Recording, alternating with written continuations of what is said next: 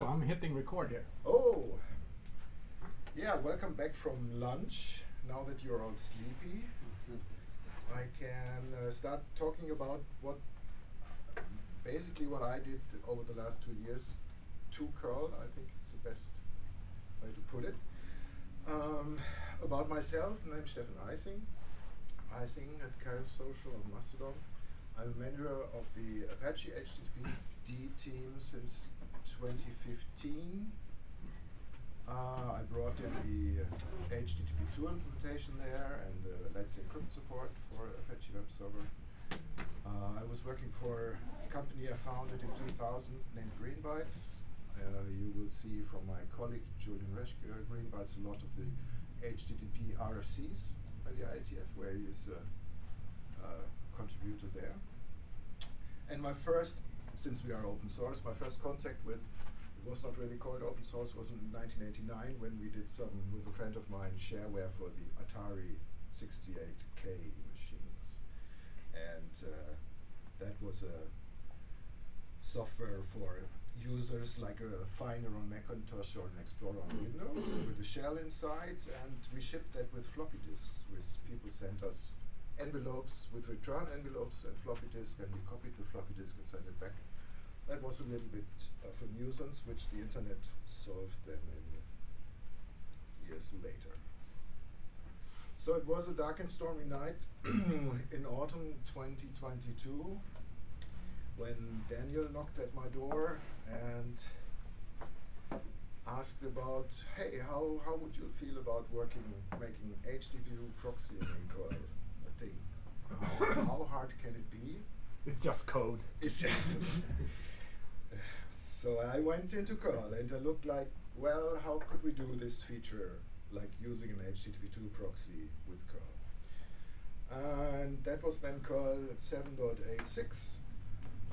So I started to go really into the internals. I used curl already for years, but I've never looked really inside the source code that much. So how does the connection setup work in curl? Okay. And what you have in curl 7.86 was a couple of abstractions. You had the protocol handlers, so you had specific implementations for the schemes of the URLs. You had each transfer you do, everything is called a transfer in curl. Has specific states, it is connecting, it is doing something, it is performing, it is done, like a state machine on the general. And for sending and receiving, for a transfer, the connections had callbacks, send and receive.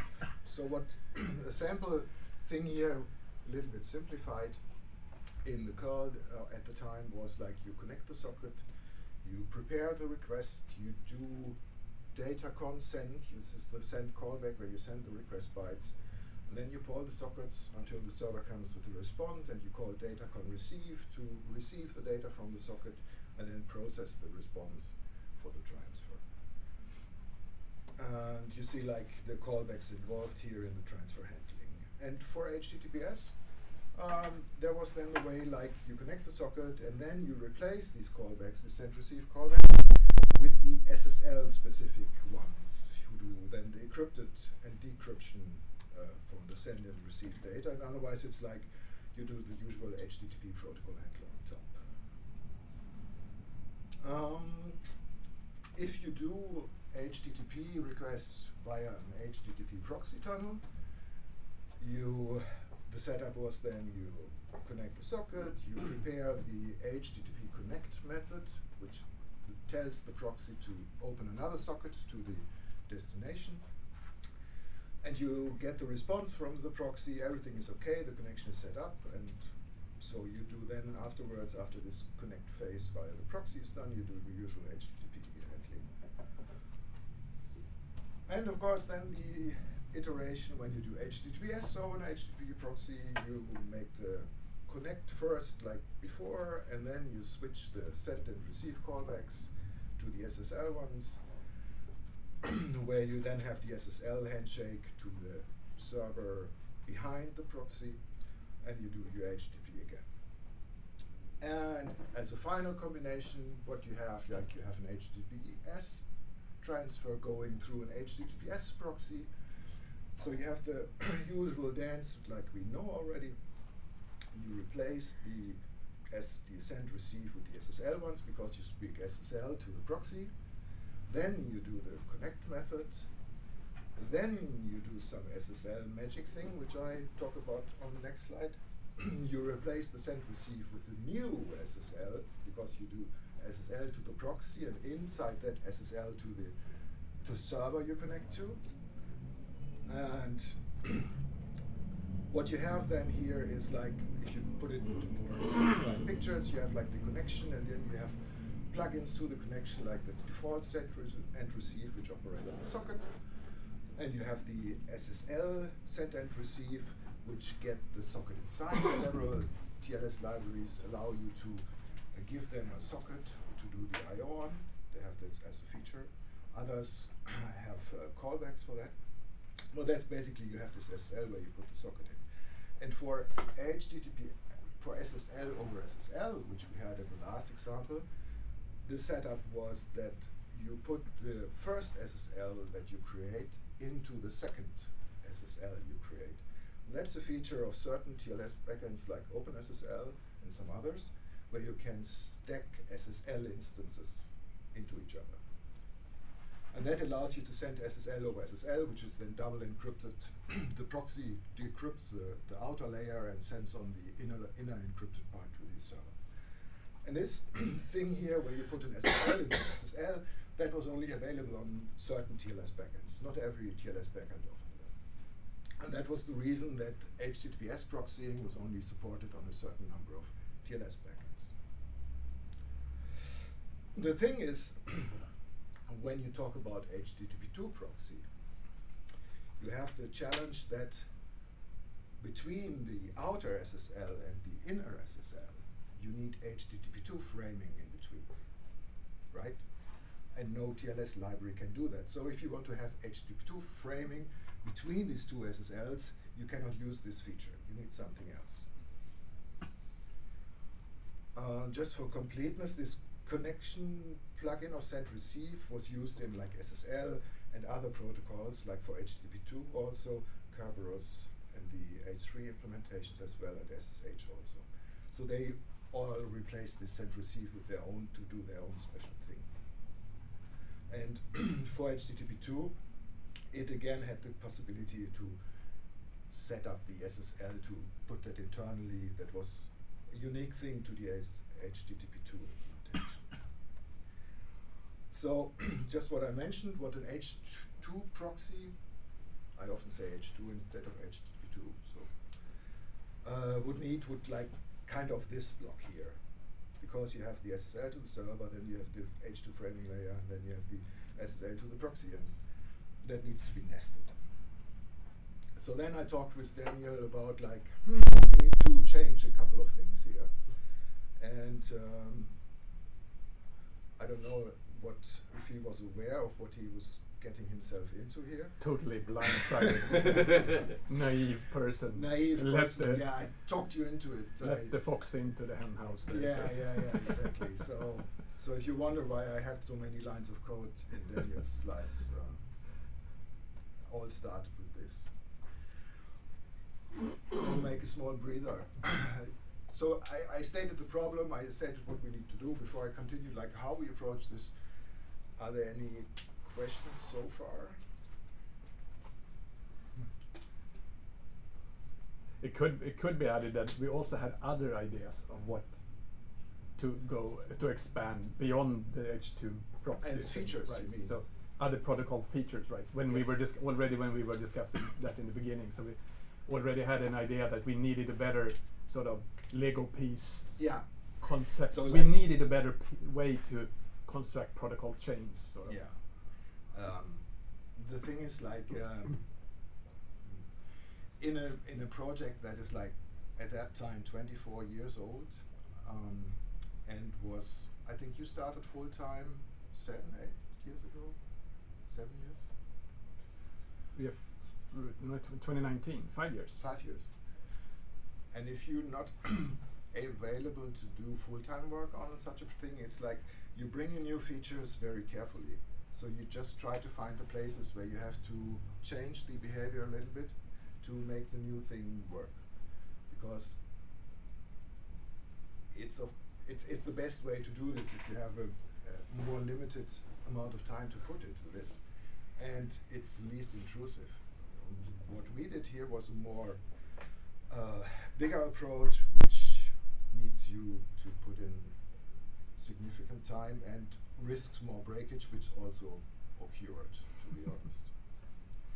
So we're getting to what we did. We invented something which we called connection filters. And this is basically Lego bricks which have not only the knobs at the top, but also the holes at the bottom, so you can stack them, right? So the general connection filter has a send and receive, and a send receive at the bottom as well. So for HTTP plain, we need a connection filter with just a socket. That doesn't have the holes in the bottom to stack because it uses the socket and there it ends. If we do HTTPS, we have a connection filter that does SSL, which you plug the socket filter underneath, right? And if you send and receive, it goes through the stack up and down, so to say, if you want it graphically. So for the HTTPS over HTTPS proxy, we have the SSL filter in between the HTTP proxy, which does the connect thingy, and underneath the SSL that talks to the proxy, and then underneath the socket. So if you model it this way, we have pluggable components which we can put together, like how the connection needs it. And for example, these SSL filters are this is the same filter code that just gets used several times in the connection.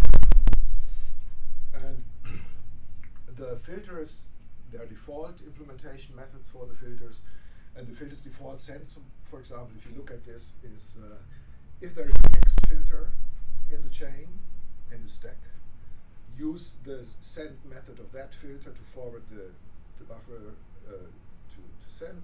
Otherwise, if there is no one, that's an error in the default implementation. So we can stack a lot of filters which just, if they don't do anything with the data, just pass down the buffer, which is performance-wise really not measurable impact. So it's very cheap if the filter doesn't need to do anything. In reality, of course, the connection filters are a little bit more complicated than just two knobs. You have the send and receive, but we also have a specific connect callback in there. We have a close callback to shut down the connection, destroy to get rid of all the resources. A poll set callback, which is used when we try to figure out how exactly on which sockets does this connection need to monitor polymers. And some control and query parts which are used, for example, finding out on a connection how many transfers in parallel can this connection do. So you can ask the connection about certain features. Implementation-wise, such a connection from the code that is installing it. It has a Boolean, are you connected or not? It's a state. It has a void pointer like a context, which is local to the filter, where the filter can store its internal states and any variable it likes. And it has a type where the implementations are of the different methods. The type has a name.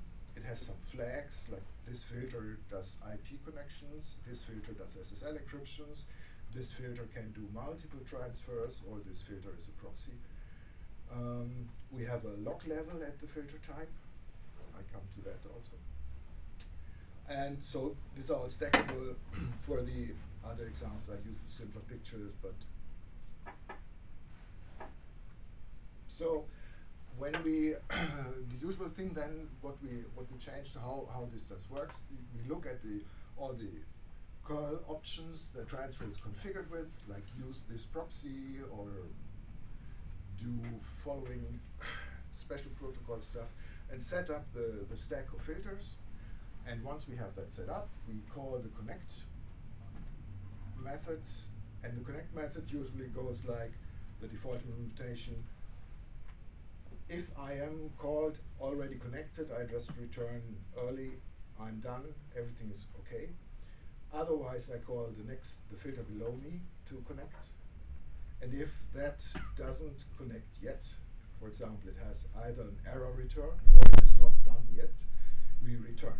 So we call this method over and over until the different filters that are involved in this connection all report that they are connected. For example, this would be a filter connect from the HA proxy implementation. HA proxy, in case you're not aware, is a protocol which initially sends the client IP address to the server before doing anything else, so the server has an idea who it's talking to. So in the connect phase, it waits for all its filters underneath it to be connected, then it sends the HA proxy protocol information, and then it's done, and it doesn't do anything anymore. It will just pass on all the send and receive data unchanged because it's not involved in the traffic then any longer. So this is a more complex setup for a connection. We have an HTTP2 connection using SSL, so it's HTTPS, with an HA proxy protocol talking via a proxy that is also talked to with the SSL over a TCP socket, presumably. So this is now, the advantage of this is not only that we can combine the different implementation pieces, the different bricks that we have. The other advantage is that we have now more or less one place in curl which sets up this filter stack based on the configuration, and the rest of the code uses the send receive and does not really concern itself so much with all these options and setups. Like we used to have more places where like, if this is an SSL connection, we have to do some special here, or we have to do some special there. Instead, it just can use now the connection as it is with the filter chain, which takes care.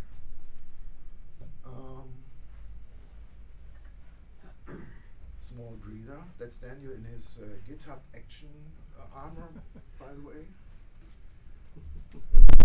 Easy. Yep, that's how I look. We didn't see that yesterday. That's me at work. We didn't see that yesterday. I have a question. Sockets. Sockets just sync to nothing, or can you stack sockets as well? No. They never use the next filter. It's where things end, really. And have you considered a decision filter? Or will they be one stack always? Like a filter which does some special things. Yes, I will come to that. We have that as well. I will talk about the possibilities there. I just wonder, is this all synchronous? So it's all non-blocking I/O. So it's like all the connect or the send receive will, instead of blocking, will return E again. Okay. But right? connect It's like also? Connect also. Okay. Yeah, everything internally is non-blocking. There's I think there's a slight lie, but somewhere. I think almost everything is non-blocking. Yeah, but like all HTTP, for example, is non-blocking. So it's like all the filters, like if they can't send, they return. Like this in the connect phase, they return okay and set the done flag to false. Like I'm not done. I'm okay, but I'm not done. In the send callback, it's like they return an E again for, and can also do a partial send, of course, of the data. Right? That's also why the poll set callback there. So we can always ask every component here what to wait for to know when we are supposed to call it again. So the general thing is like, for example, you are sending a request, you use the send method, it returns, for example, that it would block, so or it returns that it was only written part of it, and then the multi-handling curl asks like all the connections, like what do you want to poll, which sockets do you want to poll in which direction, and waits then for the next event until to call again to send more data.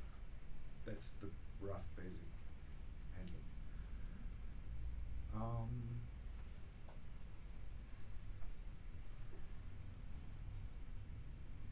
So another example what I talked a little bit already is like you can now inspect the connection for certain properties. For example, you can ask a connection, are you encrypted or not?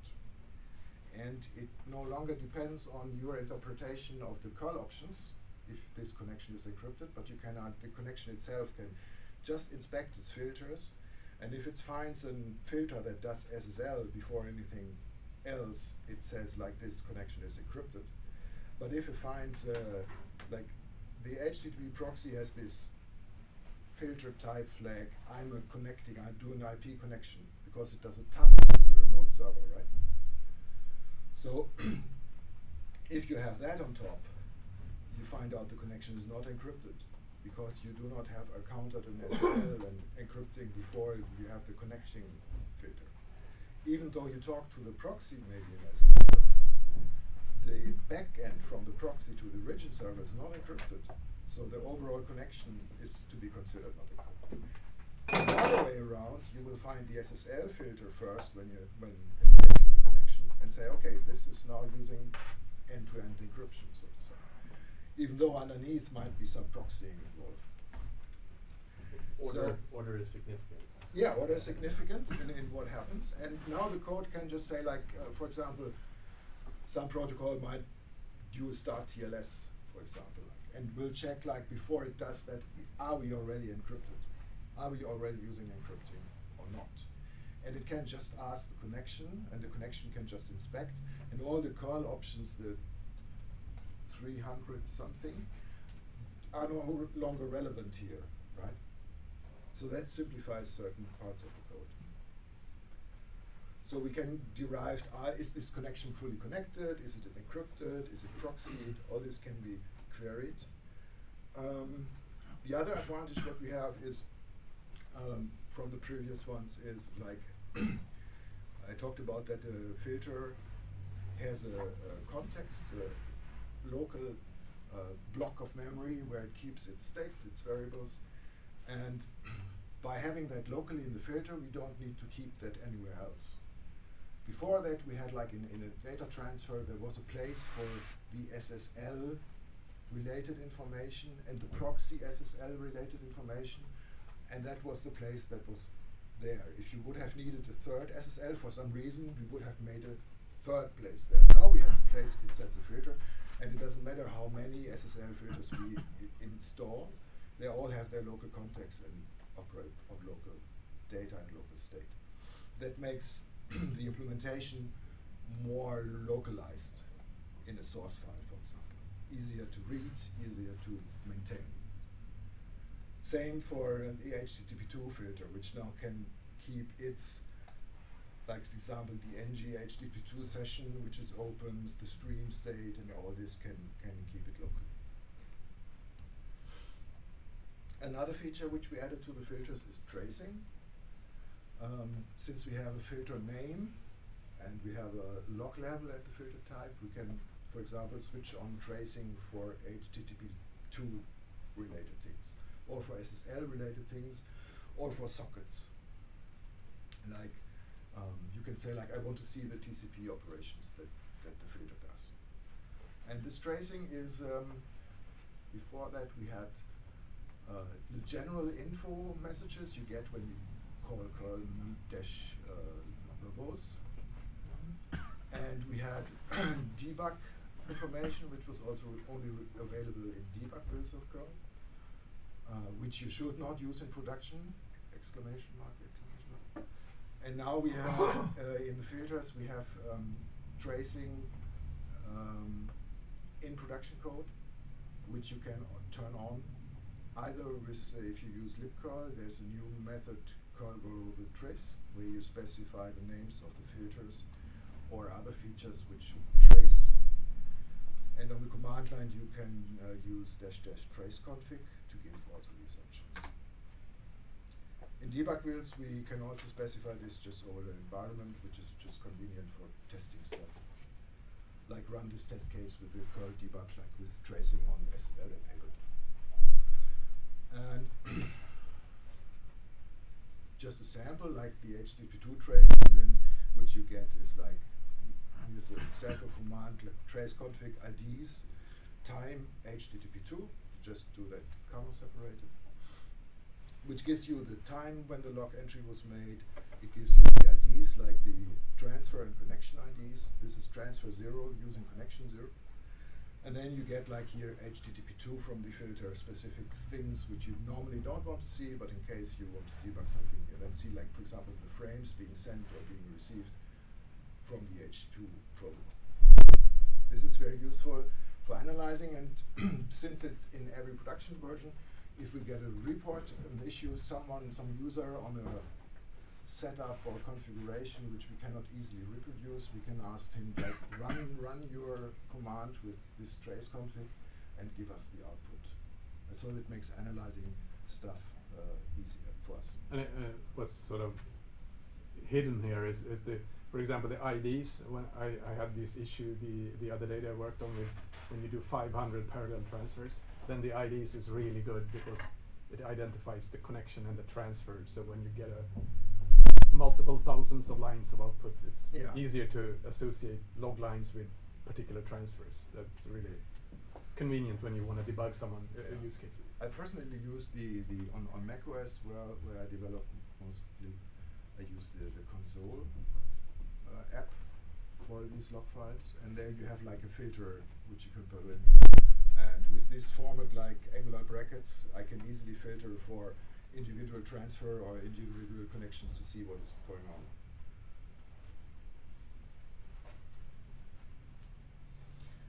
So, hey, I'm upside down now. Yeah. Oh. In Power Armor, you can do amazing things. Does that ever happen in real life? I can't disclose that, sorry.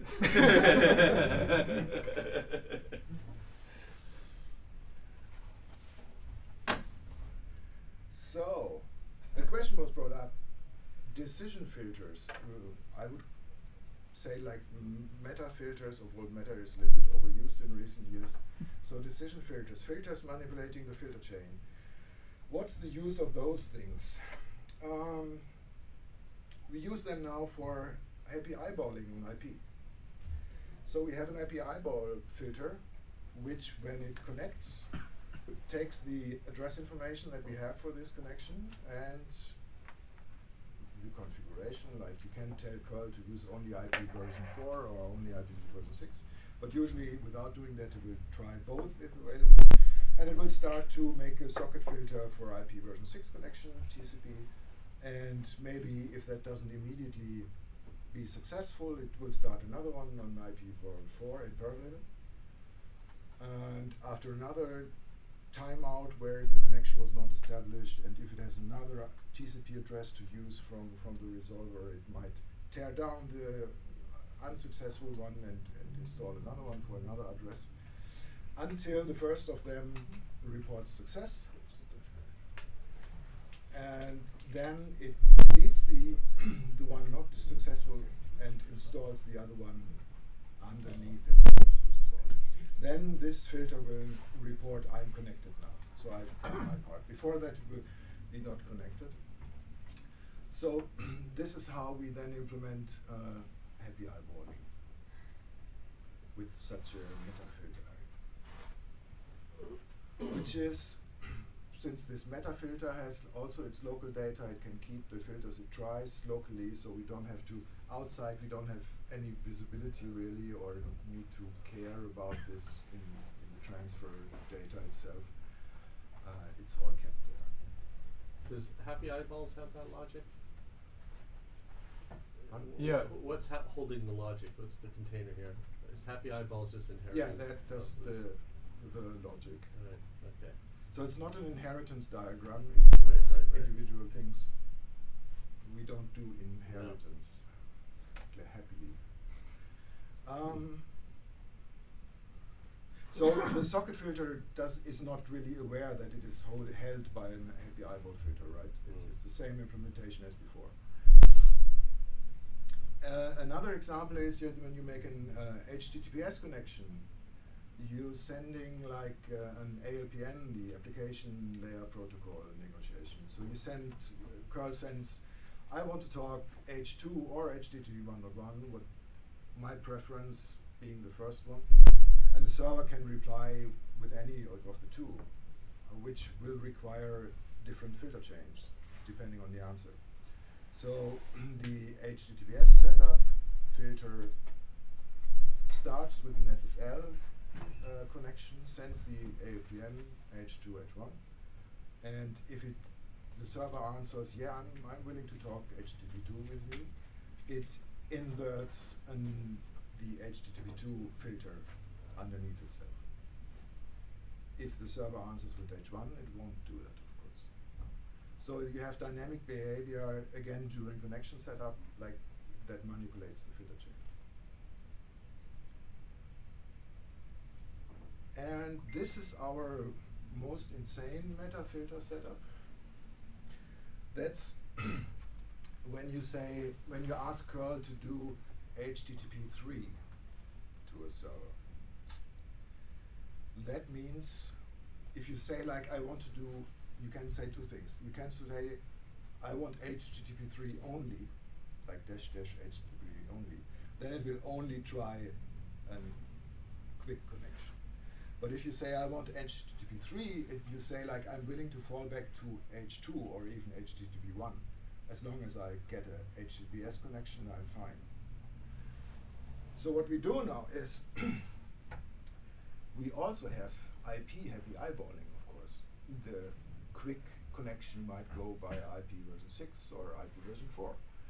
Same for the TCP connection. So we have a meta filter which creates two HTTPS setup filters, which then creates its sub filters like happy eyeballing on the IP address or happy eyeballing on the quick UDP sockets. So you have 4 sockets involved in such a connection at the same time, more or less, a little bit delay, like we try IP6 first, I think, that's our preference. Yeah. And there's a small delay that we say, okay, if we haven't connected after that many milliseconds, we also do an IP4. And that same works on the quick UDP connection, where we try to. So we could have 4 sockets in parallel, and if we have multiple addresses from the resolver, we could replace these over time with another attempt for another address. Anyway, either we fail because nothing connects until the connection timeout, in which case the connect method will return an error, or one of those 4 will succeed, and then we take the successful one, make this into the filter chain for the connection, and throw the other ones away. So in this case, you have an HTTP3 was successful on IP4, and you get this filter stack to be used then for sending and receiving the transfers. That's quite a complex thing, but we can combine many components which we already have, like the IP4, IP6 eyeballing, that was already in place. We just put something on top to have the quick and TCP alternatives outrace each other. Yeah, and this is really the reason why it's so convenient to use --HTTP3 now, right? Yeah. It just tries it, and if it succeeds, it succeeds. Otherwise, it'll fall back and do the legacy ones. So if you do a transfer like this, it does this negotiation, it decides, okay, IPv4, HTTP3, you do the transfer, and it's over, you close the connection, and tears down this filter stack. And then if you want to do a connection just like that one again, does it actually save the what is negotiated, so it doesn't have to do the happy eyeballs again? That's one feature which we like in some form or other. So no, it does not save anything. It'll do it again. Yeah. In the same order again. Yeah. So we have no place to store this information. Same with like if you just do a TCP, it's like which IP6 address, for example, worked in the end. That might be useful to try as a first candidate on the next run, right? But you know, just to sorry interrupt, but that's a state, right? That's what says that it's the same the next time, right? It requires that a lot of things are the same for the addresses to be the same, Because if you, for example, if you move to another network, sure, then maybe the name resolves is the exact same, but maybe the IP addresses don't respond the same way, and stuff like that, right? So I know.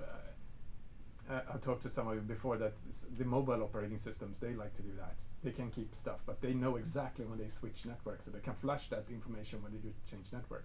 We can't at all as easily. So it's difficult to cache stuff when we don't know if the conditions are the same the next time.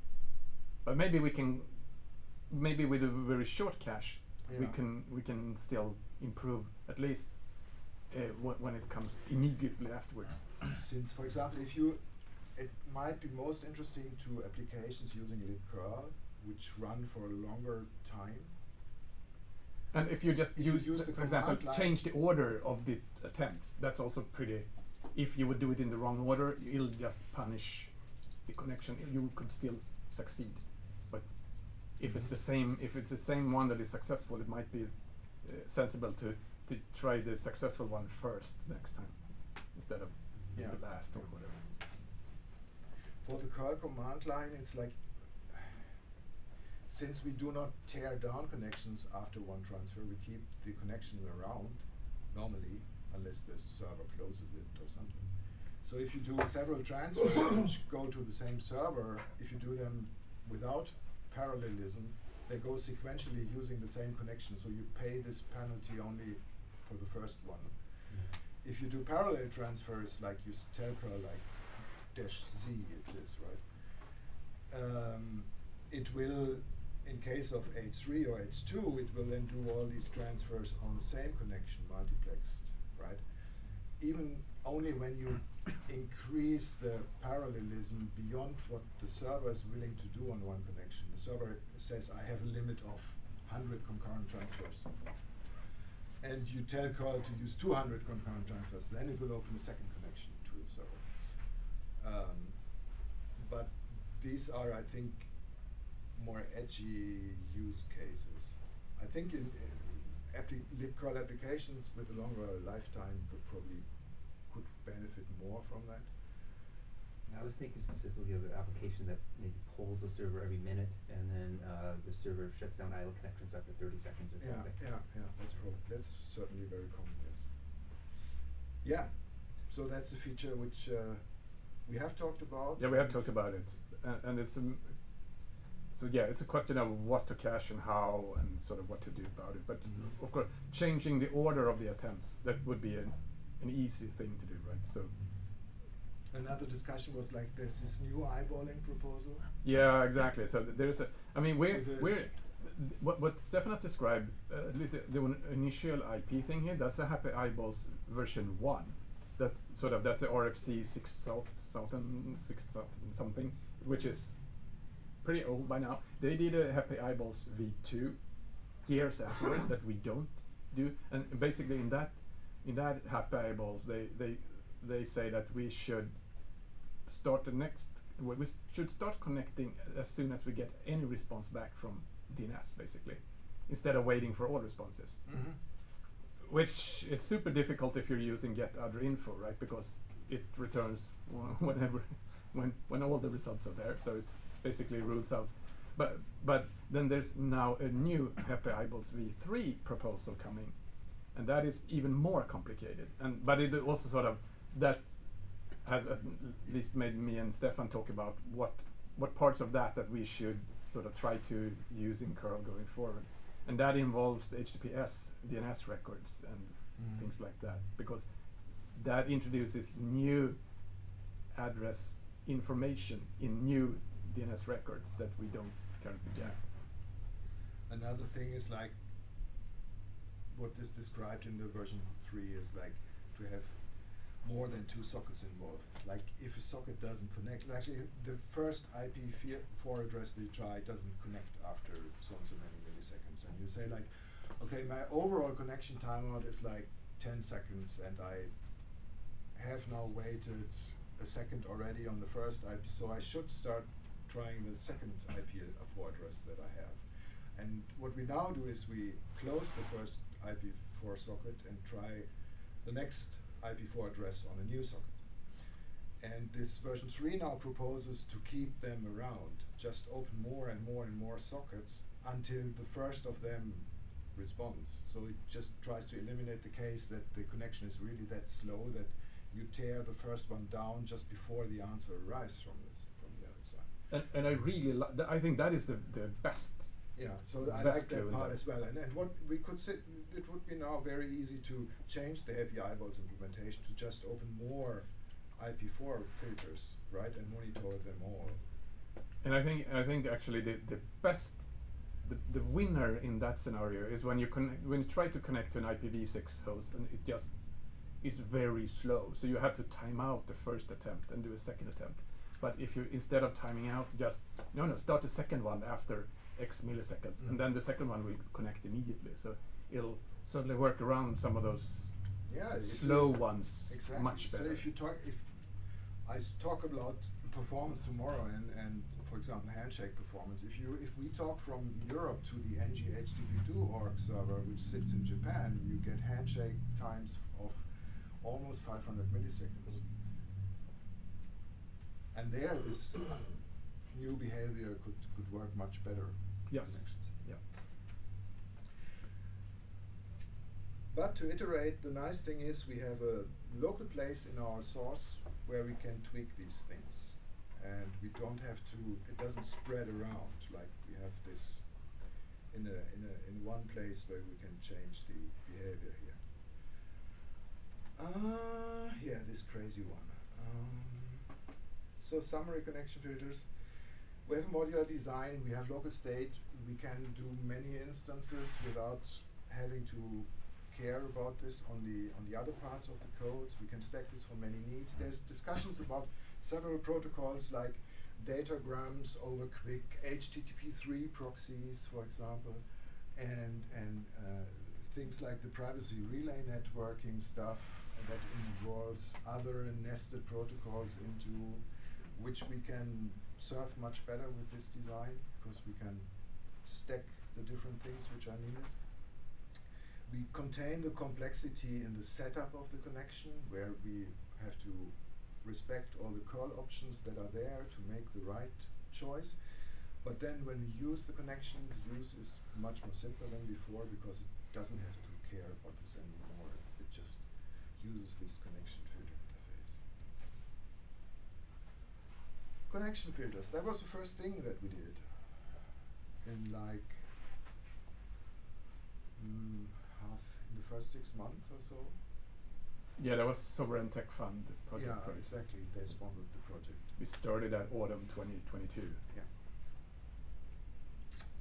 One more quick question for that. You had the initial Lego blocks you showed had 2 spots, send and receive, and then later on you showed, well, in actuality they have a half dozen or so. Yeah, So I'm wondering, yeah, here we go.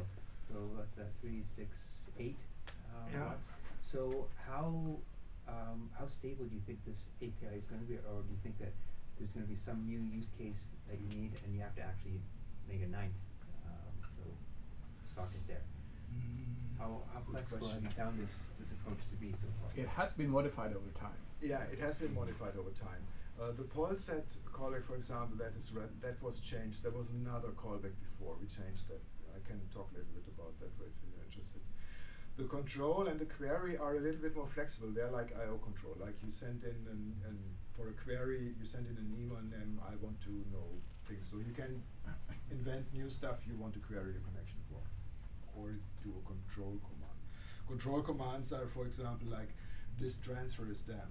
The connection was involved in a transfer and gets the signal like this transfer is over.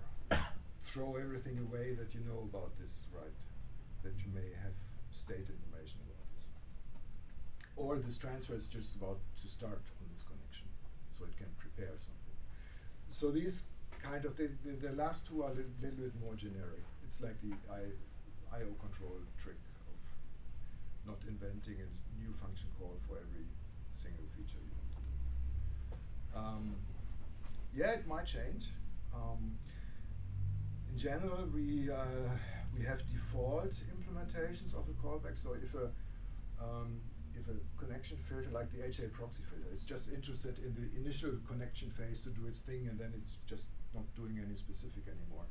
It can use, for all these methods, it can use default implementations.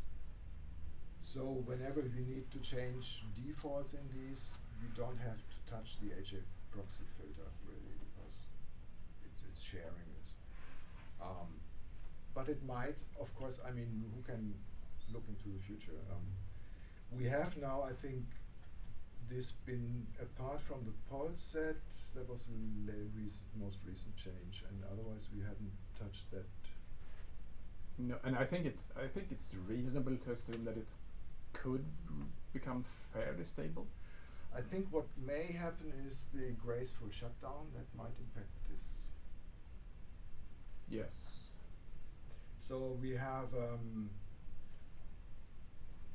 got issues about connection shutdown. How clean we can do them. TLS based. TLS primarily. based especially. People are like concerned that use many curl connections. They don't want to have TCP RST resets on their network, and they want a clean shutdown. Normally this is not a problem, but TLS makes this complicated because TLS requires the handshake, TLS shutdown message to handshake between client and server. And this is like,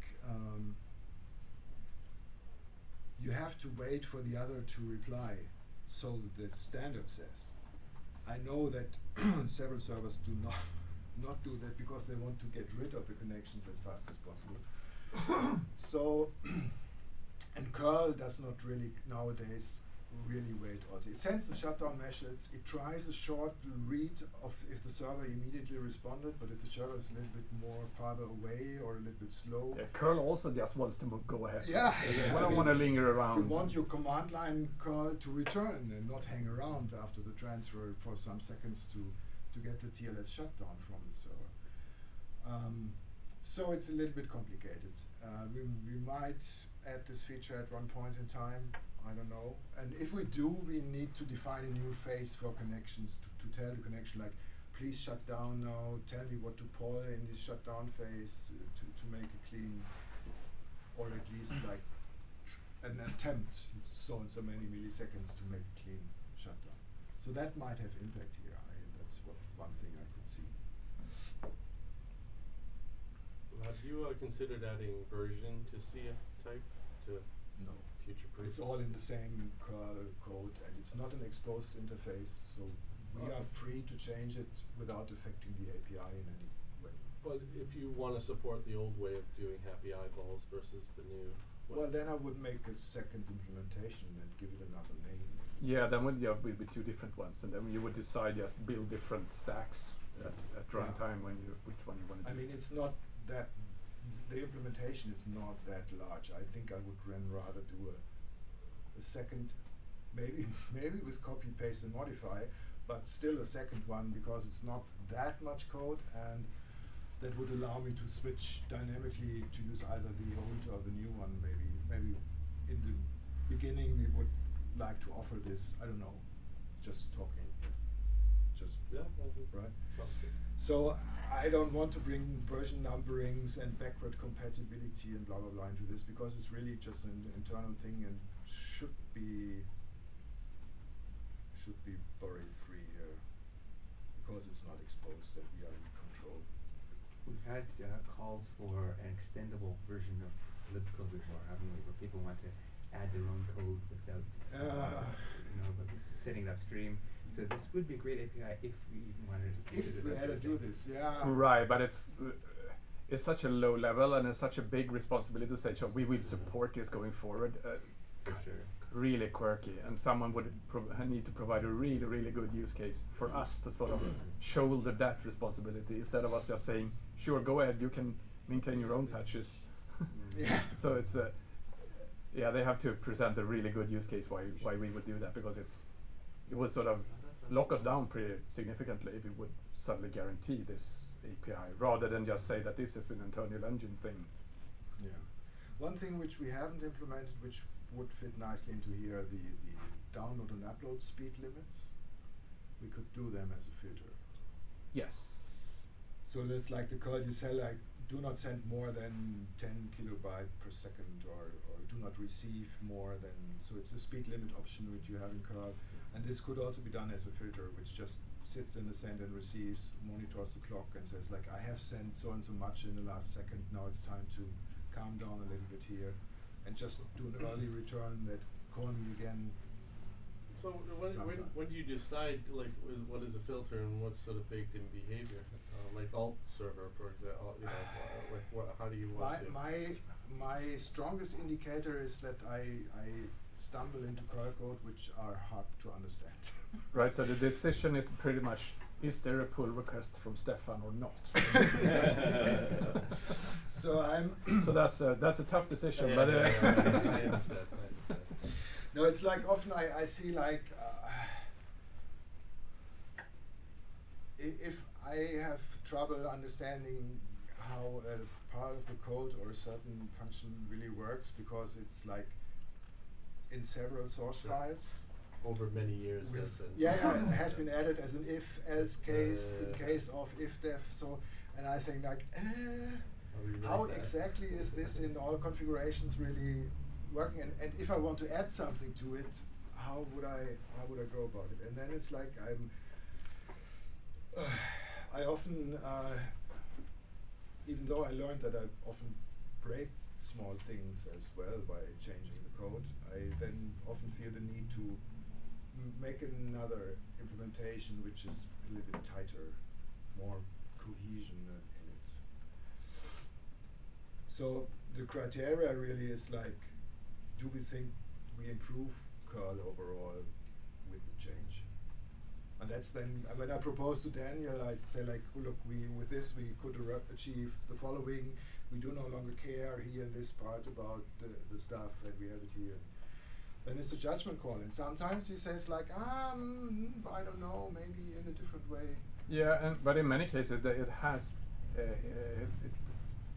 maybe it doesn't really simplify the code as a general sort of, but it removes, typically it removes a lot of protocol-specific exceptions that have been sprinkled all over. You know, everywhere and there we had this. But if it's HTTP, do like this, or if it's so we've removed a lot of those special cases by doing, and also a little bit like the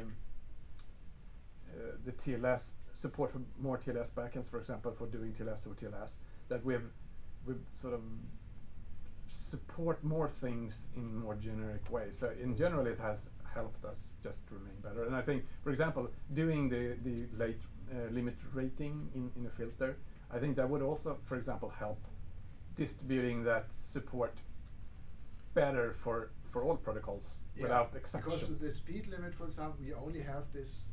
We don't. Yeah, for many protocols we do. But yes. I'm not sure if it affects all. The current one, no, it doesn't. So it would be a way, for example, to more generically say that we support it, because it would, when it gets into the filters, it becomes unconditional for everyone that is using that filter. So it's in that way it's convenient too. So in general, I mean, we can't really say what should be a filter or not, but in general, going to the filter helps building these protocol stacks that we want to. And I think, as a little bit as Stefan alluded to, I think we're going to have much more protocol stacks going forward. There's a crazy amount of different H3 solutions coming. You know, datagrams of connect TCP, mask, which is basically quick over quick, and there's a bazillion of new different ways. And how should we support all those different ones? And proxying H3 over old proxies, and proxying old HT over new proxies, and all of that. So there's going to be an explosion.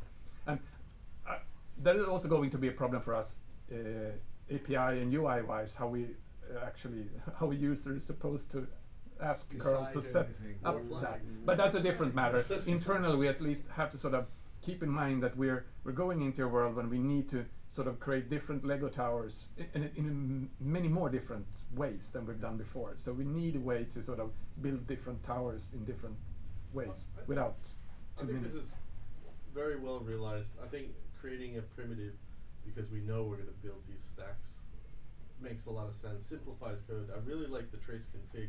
I really like the transparent generic handling instead of all the itty bitty Yes, stuff. but I'm also very happy in that we fixed it by solving existing code, right? Yeah. We don't do this for we might need it in the future, Right, because right, I right. hate It's that kind of yeah, solution. We yeah, don't do yeah. things for what we might need in the future. Experimental. But when we fix actual current stuff Mhm. and potentially future stuff, Mhm. that's the sort of ideal solution, right? A little bit risky. I have to Yeah. admit, when you guys first started with this, I was a little bit, well, this might be interesting, but you I think Yeah, you yeah, threaded you the know, needles. it's a fearless person who just Yeah. jumps in and I can't got to Yeah, shovel the a lot other of side. code, and you know, confront me. How does it actually work? And then, you know, so Yeah. and it is really good for someone like Stefan, who's really fearless when it comes to this. So and confront me. So how does it actually work? And me having to explain how all of this actually came to be to this point, and what is the API actually wanting, and how is the sort of the how did we end up with this weird kludge in the code? And because a lot of our design decisions weren't really that well thought out from the beginning, right? It just seemed like a good idea at some point, and then we just got stuck with that because it worked, and everyone just moved on. So it's been It's hard to design decisions through time. You can't ask yourself what's going to happen in the future, and you can't ask yourself what the hell were you really thinking. right. So I think it's been really good. So Stefan has really cleaned up a lot of old legacy, well, crap. No, It wasn't crap, but sort of but it was grown. grown, and It you was know, grown over the years. With Yeah. Like I insert an if here, I insert a special case there for this new thing. Like, because that's also the best way to bring in a new feature. Like, do not tear down everything you have before. You want to have the old stuff running unchanged, right? So this is very good way to bring this thing. But over time it accumulates, right? And it's like. And we have now designed this with the current needs in mind, really. I mean, we talk about that, we see the application for future stacks, but this focus was, I mean, apart from H2 proxying, to clean up that, fearful, yeah, I got burned several times on this because we had some behaviors which then broke. I believe that for 99% of this we could write test cases. That was the increase in test cases that Danny was talking about. I started a new test suite because I wanted to have tests more with parallel transfers, and the primary test suite that we have cannot really do that. No, thank you so much for adding the PyTest. And now we can do, like, we use an Apache server and a Caddy server to talk to them in several transfers. Apache I choose because I know that server very well, and for example, the Apache, we can load a dynamic test module in there because it has the dynamic module system, and we have then a response handler which can tweak to make delays responses, to abort with a certain error condition, and to have curl react to this. So we can very controlled edge cases in there. For example, we can say we had this problem, this nasty bug with engine X and its 8K H2 frames, which triggered a corruption. Yes. And we could simulate this by telling the server, like, send us the H2 frames exactly like engine X does it, and then we could reproduce the bug. So that's very, and for each new thing, edge case, we find either we add a bug check to the main test suite or into the PyTest. And then it's just net positive. I think we have, a more comfortable implementation. We have added test cases for the edge cases, which we had not had before. So that makes us confident to continue. Since I'm now an hour in, I think I had something what similar stuff we did with the client writer readers, just to touch on that, but we can leave that out. I think we covered I mean, there are other areas where we do the same trick nowadays with benefits, but it's just the same basically all over. So, thank you. Thank you.